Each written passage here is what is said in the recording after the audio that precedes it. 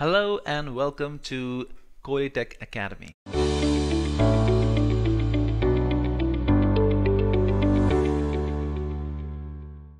Now you must be wondering, and you've been seeing this name Codeytek Academy before my videos every now and then, and you might have observed that my channel name is also added with the Codeytek Academy. So what is it actually?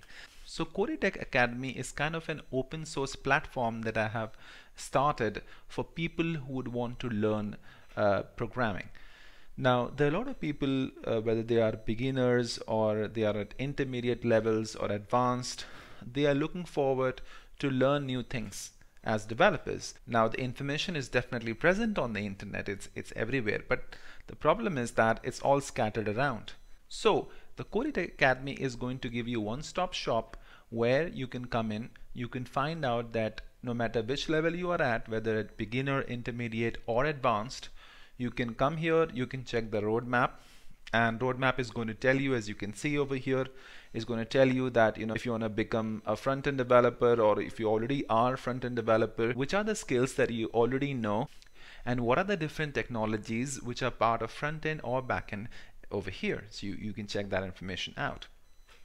Along with that, you can see that you have got an extensive resource which is your courses. Okay, and inside of courses you can see you've got all of the different types of courses available. You have your Gatsby, you have WEBPACK, Babel, WordPress, React.js. You've got like loads and loads of technology courses available that you can learn. It's absolutely free. And this is also a progressive web app, which means if you go to your mobile phone and open this in a browser, you see you get an option of add to home screen. Once you do that, it gets added to the home screen. And now you can see you can go to this app icon, click on it, and it opens up on your mobile. So it gets it gets available as an application on the mobile itself.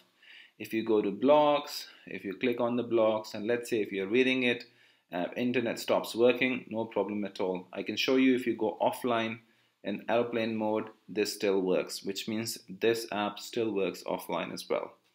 Isn't that amazing? Brilliant.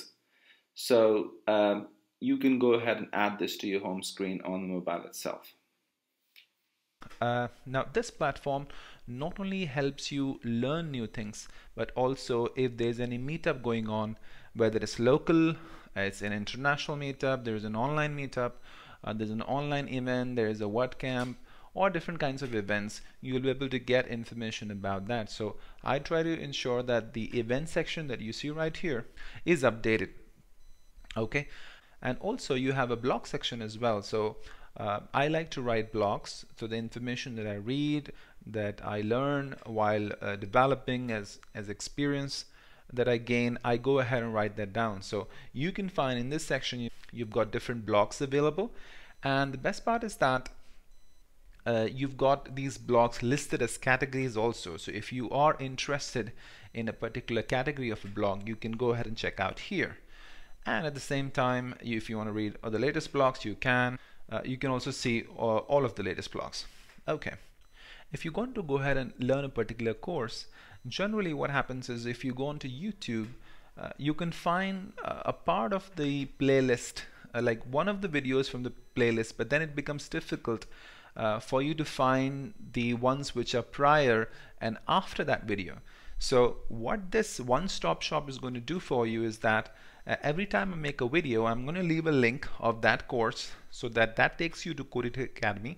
You can come over here, and as you can see, for example, in this section, you've got all of the videos that are being listed, right? And you can go step by step, like first video, second video, third. And the best part is that you also have a link to the GitHub repository, so you can get the code itself. You also have some information about that particular video. Sometimes what I tend to do is while I'm making the video, I also go ahead and write a blog on that, because everybody learning mechanism is different. Some of the people learn by watching the video. Okay, well, I'm one of those who likes watching videos and learning by that. But while there are some of them who likes to read blogs, like they want to look at the documentation probably read a blog about it. So they like to learn by reading. So I've got both the methods available. So whichever you feel is best for you, you can go with that option. Okay. Also, you can go ahead and ask your questions here in the comment box, not only on the YouTube but here as well. You can add your rating, you can check out other people's rating, what they are talking about it. If you have any questions, you can probably check if people have already answered that, or you can ask it here as well. And if you want to know more about me, there's an about section. You can get to know more about me as well. So you have courses on Babel, you've got courses on Chrome developer tools, you've got CSS, you've got Gatsby, GitHub, you also have JavaScript. This is one of the most common requests that I've got regarding building course with JavaScript. So I have created a course with JavaScript, and this is not only just for beginners but advanced level as well. So it has got a few sets of videos. It starts with the basics, the very basics about what JavaScript is and its core concepts, and along with that it also goes ahead and gradually progresses towards what goes behind, how the code is compiled, and what is the browser engine that you used, and how the DOM tree is constructed. So all of that information. And I would suggest the best way to learn JavaScript is basically build games. I learned JavaScript by building games. Okay, I have my game on Play Store. You can check that out as well. So how you learn by building games is because when you build games, you are actually doing a lot of DOM manipulation, and for JavaScript it is really important. So there are a lot of elements that are moving, the elements that are changing on the DOM.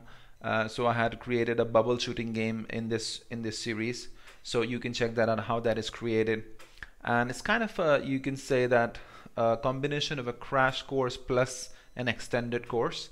So you'll be able to learn with fun. That's the best part about it. When you develop game, you really enjoy building that, because who doesn't love games? I'm sure many of you love games as well. Not everyone, but many of you. Okay, brilliant. So soon I may want to update my channel name to Codeytek Academy as well. And the reason why I'm going to update the name as Codeytek Academy is because I want to dedicate this channel mainly to coding purposes.